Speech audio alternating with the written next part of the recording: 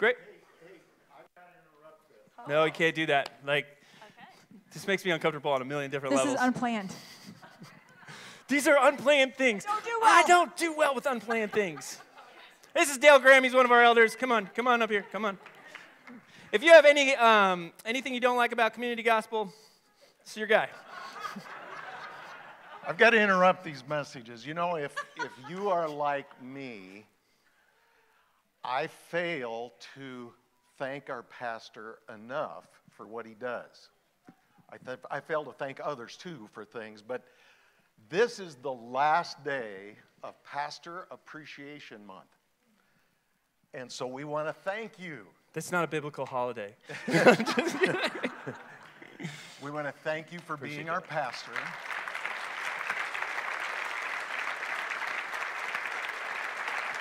I would like to get your whole family up here. Yeah, for sure. You're welcome. Gianna.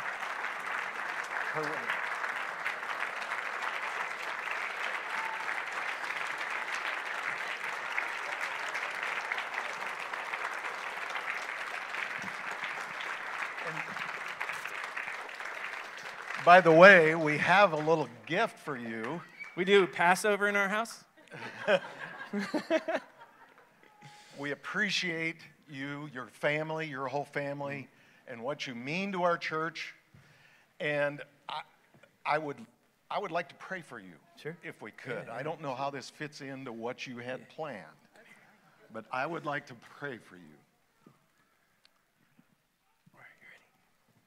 Father in heaven, we come to you right now just to thank you for Jordan, for Bethany, for Corrine and Gianna.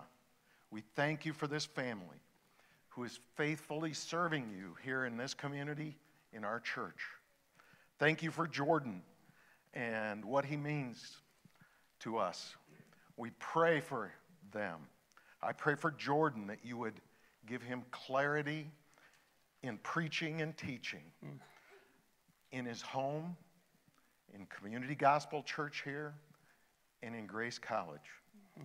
Pray that you would give him wisdom and discernment in leading in his home, in this church, in the community. Thank you for faithfully teaching him. We ask that you would give him learning and maturity in following after you and your word and your will for his life. We ask for protection over him and his family from both physical and spiritual harm. We ask for good health and strength to endure life's trials and difficulties and continue to serve. We ask for his ability to love well, first to love you with all his heart, soul, mind, and strength. Secondly, to love his wife, Bethany, and his children well. And third, to love this church well, the members and attendees. And fourth, to love his neighbors and the community and those around him that he comes in contact with.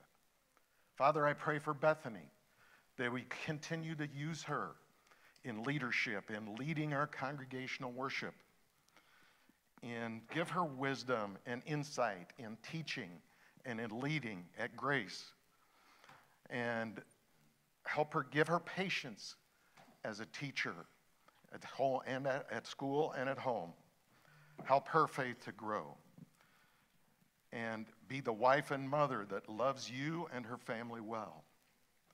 I pray for Corrine and Gianna, Father, that you would be with them as they choose friends and lead them in being a godly influence in their surroundings and the friends they come in contact with. Give them patience for their teachers in the school and all the things they go through as they're growing. Help them to grow in their faith and their knowledge of you and in their love for you. Finally, Father, I pray for Jordan's zeal to continue in accurately teaching and preaching your word. Help him to have good time management skills.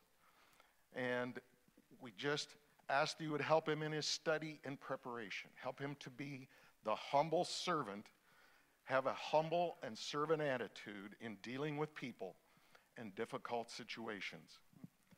Thank you again, Lord, for bringing this family to Community Gospel Church. We ask that you would bless them mightily and keep them tightly in your loving care.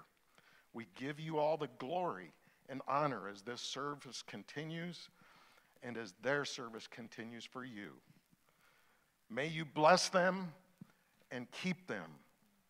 The Lord make your face to shine upon them. Be gracious to them. The Lord lift up his countenance unto them and give them your peace. In Jesus' name, amen. Amen. Thank you. Thank you.